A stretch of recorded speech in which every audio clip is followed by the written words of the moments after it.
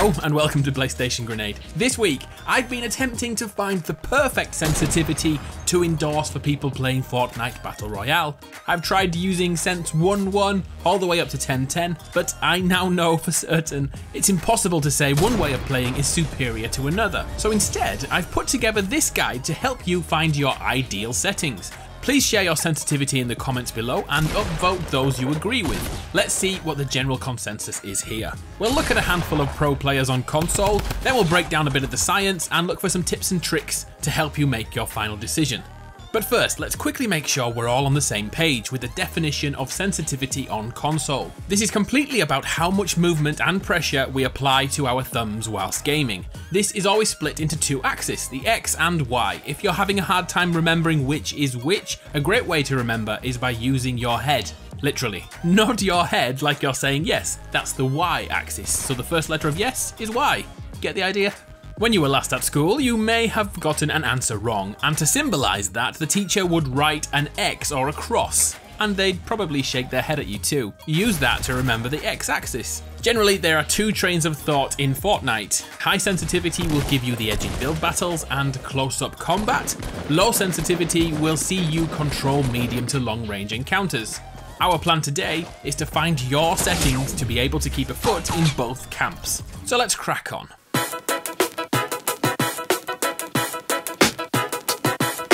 Let's look at the sensitivity of a few pro gamers and YouTubers to get a grasp of the key differences in playstyle. Probably the most well-known PS4 player is Nick Mercs, who is so good he can beat professional PC players using mouse and keyboard. Nick uses a mid-sense setting with 6 for both X and Y axis. He formerly used default 5.5 X and Y settings, but like most people, over time his style developed. He's well aware that he's not the greatest build battler in the lobby, and openly admits that his edit game isn't anywhere near PC players, but what he gives away in building style, he makes up for with accuracy, which is second to none.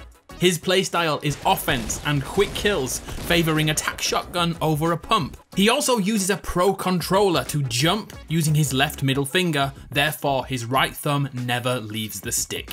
When aiming down sights or using a scope, his sensitivity is 0.5, but I've seen him use other ones in the past. Half the sensitivity on offer is the main point here. This aim sensitivity is set up for mid to long range encounters, perfect to complement his shotgun game. From all this information, we can assume that Nick is heavier handed than most players and uses large thumb movements to achieve an extraordinarily high level of play.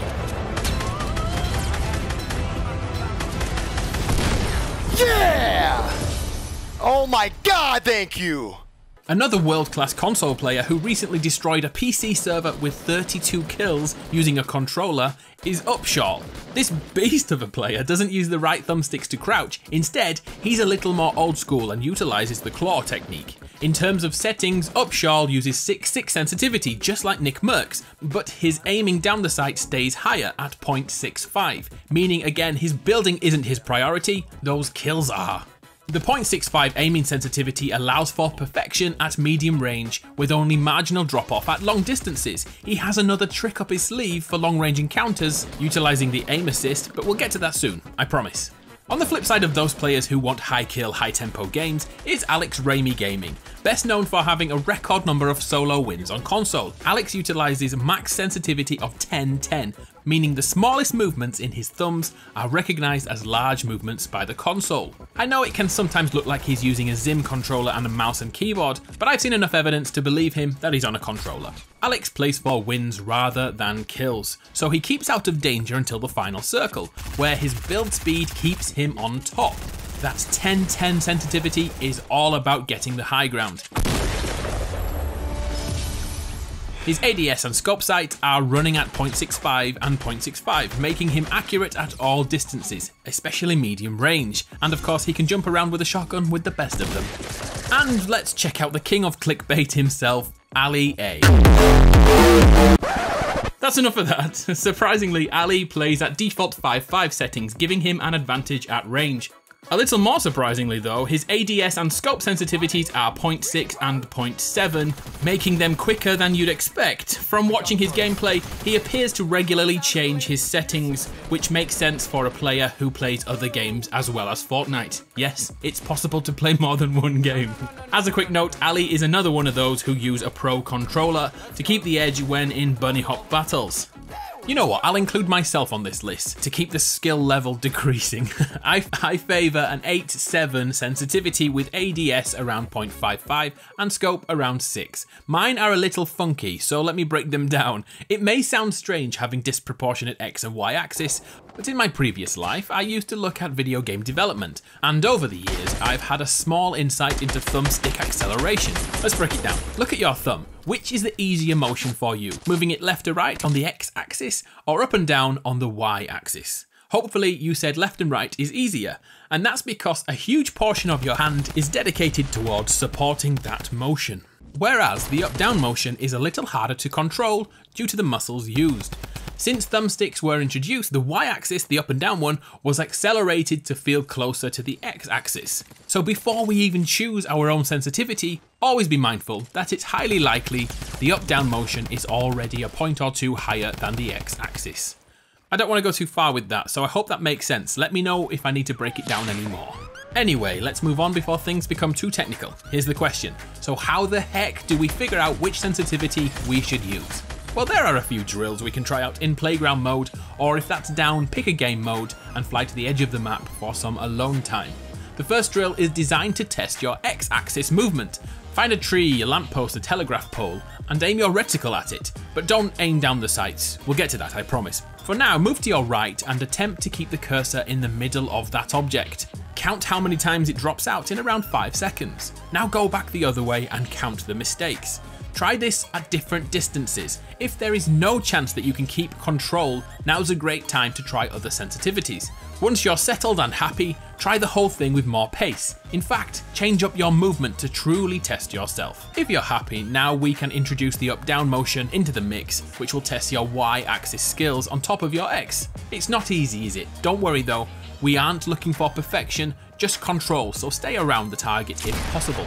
So now we'll bring in hip fire and a little building. Generally, it's accepted that higher sensitivity is needed for building, but that also reduces quick fire accuracy with weapons. So we want our sensitivity to be as high as possible without losing confidence in our shot.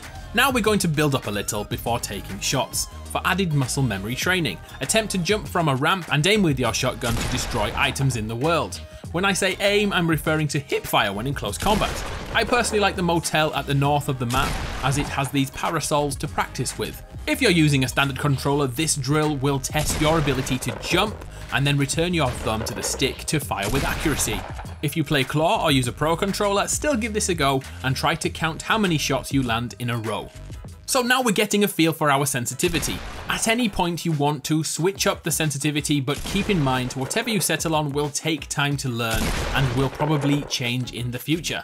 Here's a crucial point. Make sure you are aiming both left and right. It's important as you'll see which is your dominant side. It's like handwriting, right or left, one always feels more comfortable.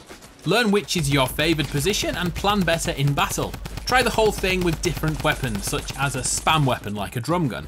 Another thing to note here is that the aim function is set to favour right-sided players. Here's an example. Here I can aim off the right hand side of my ramp, but if I try this on the left, it's simply impossible.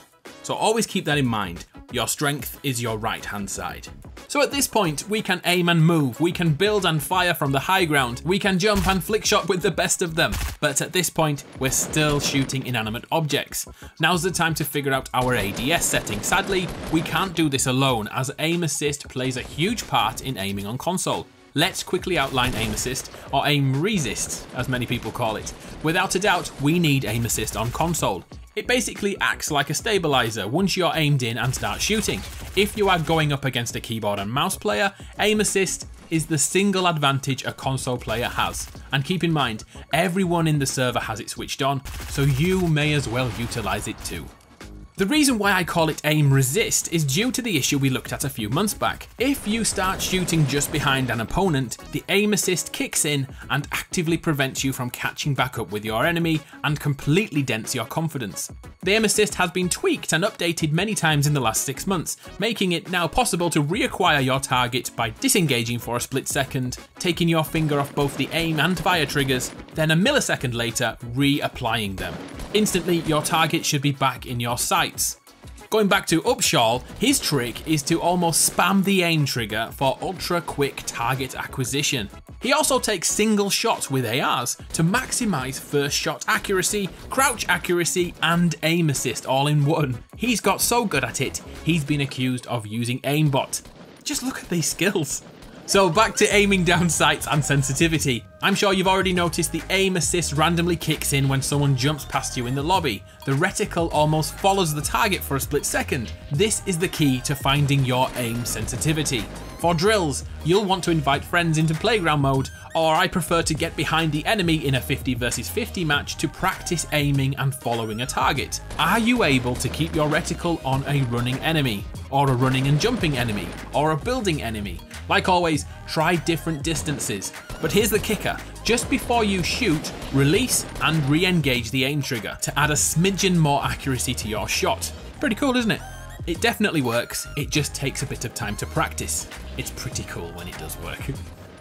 Right, let's look at other ways to get the edge in a fight, with a few tips and tricks to consider. Aim assist is godly, but there are other ways to find an advantage. Going back to Ali A, he uses button remapping to change the aim and fire triggers, from the typical R2 and L2, bringing them forward to R1 and L1. This theory is pretty damn simple. The amount of time your finger takes to push the trigger down is considerably longer than using a button. You can literally shoot faster by switching the trigger to the button in front. Similarly, many players change R3 to jump to allow them to aim whilst jumping in the air. As we saw earlier, jumping and aiming on a standard controller is nigh on impossible unless you use a pro controller or use the fabled claw technique. Speaking of pro controllers, I've recently reviewed a Scuff Impact to see how it gives an advantage in Fortnite. It's worth a watch if you want to see what all the hullabaloo is about. There's also a small advantage to be had by turning off vibration, as it can impair your hands for a split second, especially if you use high sensitivity. We're starting to move away from the term sensitivity now, so I'll bring the video to an end. Hopefully this has given you an insight into your perfect settings on console. Please keep in mind it can take up to 600 hours for muscle memory to be perfected, so don't give up after an hour or two. Keep tweaking your inputs over days, weeks and months until you're completely happy with your decision. And always remember, playstyle will dictate your sensitivity. Are you a master builder or a shotgun bunny? Are you a mid-range battler or a sniper? Do you rush or do you play slow? There's so many ways to approach Fortnite and to approach console sensitivity. Whew, we did it. Thank you for your time. I'm Adam from PlayStation Grenade. I hope that's helped. I'll catch you next time. See ya.